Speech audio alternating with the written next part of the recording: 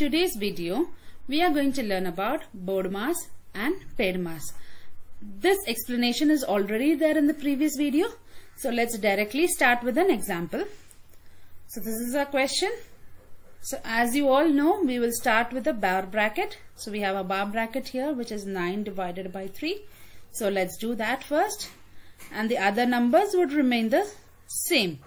So 29 minus 9 divided by 3 minus 27 minus 9 divided by 3 will become 3 and then divided by 3.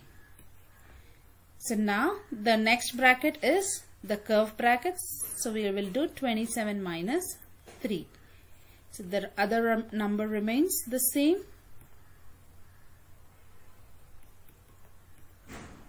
So 27 minus 3, which is 24. And now again, let's remove the curve bracket.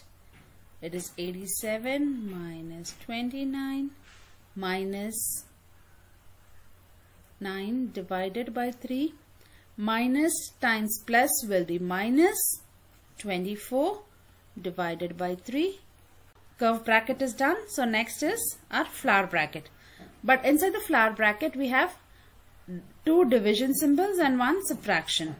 So first, according to the BODMAS rule, first we will divide 9 divided by 3 and 24 divided by 3, and then the later answers we will subtract. So the other numbers as usual remains the same. So 9 divided by 3, which is 3, minus 24 divided by 3, which is 8. So now let's solve which is inside the flower bracket.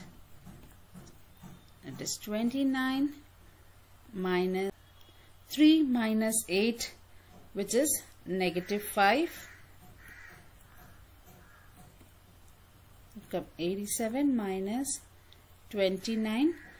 Negative times negative is positive 5. So now let's solve whatever is inside the square bracket. So it's 87 minus 29 plus 5, which is 34. And now 87 minus 34 is 53. Isn't it easy?